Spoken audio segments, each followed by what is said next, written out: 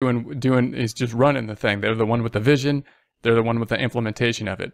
But the larger the company gets, when you get a large company with different types of departments, of course, then it's too big for one person to just come up with the budget. The departments have to come up with the budget because they're the ones that are running the numbers. It has to be decentralized in some kind of way.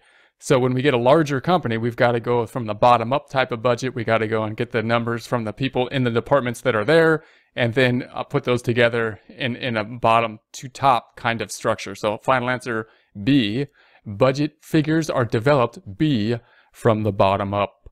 Next question. Preparing budgets for each of several future periods and then revising those budgets as each period is completed is either A, participatory budgeting, B, adjustable budgeting, C, strange budgeting, D, continuous budgeting, and E, master budgeting. All right, let's go through this again using the process of elimination.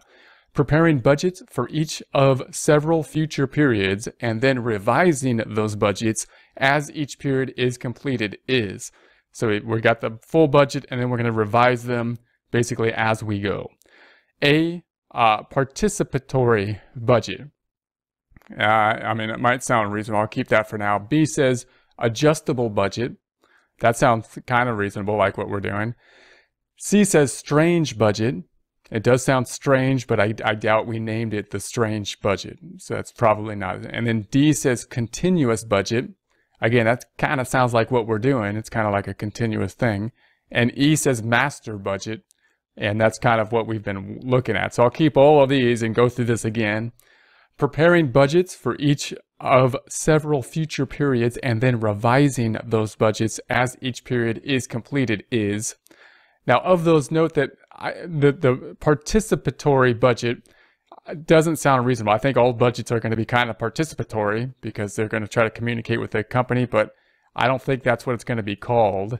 E is the master budget. And this one seems to be some type of deviation from the normal master budget that we've been talking about. So I don't think it's E. And then the other kind of unusual budget names, we would have adjustable budgeting, continuous budgeting. Those both kind of indicate just by the name of it what we're doing here in some way. The continuous budgeting is actually the term that possibly we recognize. That's the one that it's actually called. Final answer. Preparing budgets for each of several future periods and then revising those budgets as each period is completed is D, continuous budget.